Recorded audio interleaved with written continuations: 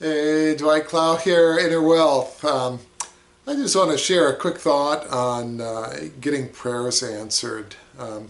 In 1 John, I think it's 5:14, we read words to this effect, that this is a confidence we have in Him, that is, in God, that if we ask anything according to His will, that we know that He hears us. And if we know that He hears us, then we know that we have the petitions we've desired of Him. In other words, He's going to answer our prayers.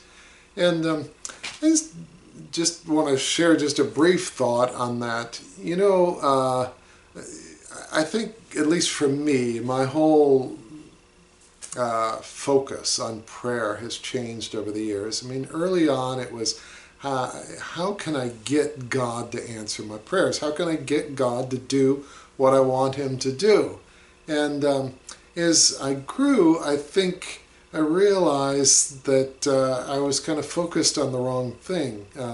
The thing that I needed to focus on was, how can I change my heart so that I want what God wants, and I can pray for the things that God already wants me to receive.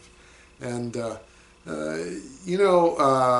sometimes people talk about asking for too much. We don't get what we want because we ask for too much. I think that is pure baloney.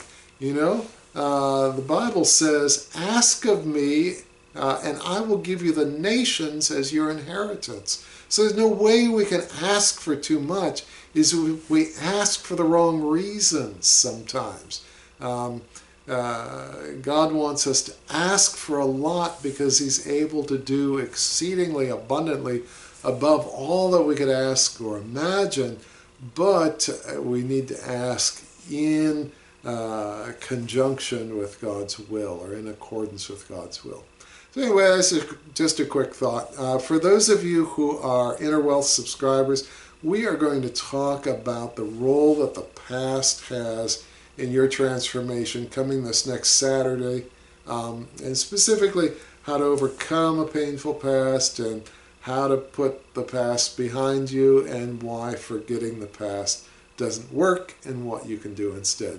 So anyway, something to look forward to. Hope these thoughts have been encouraging. Have a super day.